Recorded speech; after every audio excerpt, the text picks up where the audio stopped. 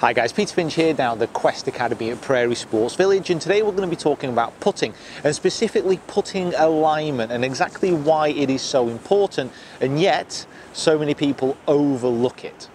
Now, putting is probably the most simple part of the game. You're only moving the club a very short distance back away from the ball and a very short distance through the ball. However, it is one of the areas that gives people the most problems. Now, a lot of this is mentality around putting. A lot of people get overly nervous for no reason, which is a whole other video segment which I'm going to do. But a lot of the times it's the simple basic stuff that people get wrong which doesn't allow them to hole as many putts as they should do. Now, when we talk about alignment, we talk about feet alignment, we talk about club alignment, but we also mean body alignment and how that will affect the overall stroke. Now, what I've got here is a relatively straight putt, only over 12 feet or so, but even over this distance, alignment issues can cause massive problems and massive amounts of dispersion as well. Now, what I've done here is I've set two clubs up, and these represent aim line, so what my body is doing, and also target line. This just sits on the outside of my target line. I obviously don't want it on my target line because that's where my ball's going to be, and that would make this drill slightly awkward. But this represents the two lines that I'm going to be focused on. Now, this body alignment, this is not just to do with my feet. This is to do with my knees and my hips, my arms and my shoulders, because every single one of those can have an impact on what happens to club face. Now, I'm sure many people have seen different players, how they get aligned. Some stand quite open, some stand a little bit closed, but the majority of the most consistent putters in the world will have very parallel alignment to their target line, not just in the feet, but as I've already mentioned, in the knees, in the hips, and in the arms and the shoulders as well. And the key points that you want to be looking out for is if some of these alignments are out, what is that going to do to your stroke, and what is that going to do to the overall putting line which you start the ball on? Now, simple enough, if you're getting set up to the ball and your club face is aiming in the wrong direction, so I'm getting set up to this and I'm going to aim my club face here a few degrees right, so this is aiming pretty much just at the right edge of the hole here. If I strike this putt and I put a decent stroke on it, no matter what happens, it's always going to set out slightly right, and it will either miss on the right side, or as it did there, it will lip out. Now, apart from my aim there, my putting stroke was pretty good. So aim does make a massive difference in the club face. Now, aiming the club face is relatively easy with a bit of practice. All you need to be doing is using the line on the top of the ball to line it up correctly to your target line, and that should help you align the club face to the ball and then the ball to the hole. That should be a relatively simple thing to do. Now, the first thing you can check very easily is just making sure that your foot alignment is correct. Now, setting out these two alignment rods here, well, these clubs, but you can use alignment sticks as well, I can see here that my feet are parallel to my target line. Camera angle slightly set off to the right here for target line, so it may look like my feet are slightly in a different direction, but they are parallel here to my target line. Now, if my feet are parallel, I'm pretty sure my knees are going to be parallel as well, unless I do something funky with my hips.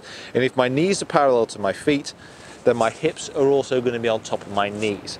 Now, if my lower half is nice and stable like this, if it's aimed in the right direction, I can then shut off my mind about my lower half. I don't need to worry about it anymore because it's not going to be used very much within the putting stroke. The putting stroke is a hands, arm, shoulder dominated action. Your lower half doesn't want to get too much involved. However, if my lower half's nicely aligned now, I can start to focus on my upper body. Now, with my hips being in the position that they are here, what I want to see are my forearms and my arms to also be parallel to my target line. What will happen is if my right arm becomes a little bit dominant or my left arm becomes a little bit dominant, you can see what is happening here to my shoulder alignment. Let's say, for example, that my right arm and my right shoulder become a little bit dominant and they overtake the left in my alignment. What's going to happen here generally with my stroke, it will follow that line. And as I come through the ball, if I follow my shoulder alignment, the club is going to start to travel off to the left-hand side, and my putt will also start to travel off to the left-hand side also. So these little things about alignment make such a massive difference. So what I want you to do when you are practicing and when you've got these alignment sticks down or these clubs down, however you want to practice this, yes, get the feet, yes, get the knees, yes, get those hips aligned, but also try and make sure that your forearms and your arms are sat quite straight down. Now, normally, people are either going to go right hand below left, which will give a little bit of a difference in the shoulder tilt, or left hand below right, which could make the shoulders a little bit more even. Whichever way you do it, there's no right or wrong answers with putting grip, but just try and make sure that the shoulders are level and the forearms are level as well. If they're in this position, then right arm, left arm, none will have dominance. And that way you can also just make a very nice stroke, pretty much straight back, straight through, although it will come slightly on an inclined plane in the inside and slightly on the inside on the way through. But you won't have one dominant arm over the other. None of them will be fighting against each other for control. Now, once you make sure that either arm isn't too dominant, you can then go ahead and complete your alignment. So getting the ball position just forward of center generally, because you want a slightly ascending blow with your putter. You don't want to be striking down too much at all. Getting set up, getting those feet done, those knees done, those hips nicely in that position, making sure your arms are nice and level. My right hand goes slightly below my left, so I need to make sure that I don't pivot open too much. But my arms nice and level here. Ball position just forward, and if I do want a final check, I can always just pull this club up and make sure that my alignment isn't out of whack. But I can see that my shoulders are over my knees, and I know my knees are nicely aligned.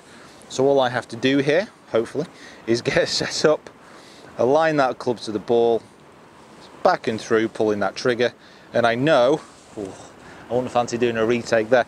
I know that if my alignment is pretty good and the strike on the putter is also pretty good, it's going to be going down towards my target. This secondary alignment stick, which is just on the outside of the ball here, this will also help me see if I am pulling my putter away on the outside. Not especially relevant to this, but it's always a nice thing to check. Right guys, thank you so much for watching. Please let me know what you think in the comments box below. Always check your alignment, especially this time of year, you know, when the season's just starting to get going again, people are getting out on the course again. This is one of these things which cannot be overlooked. Please subscribe to the channel if you haven't already. Follow me on my other social media platforms as well, and we will see you down here next time.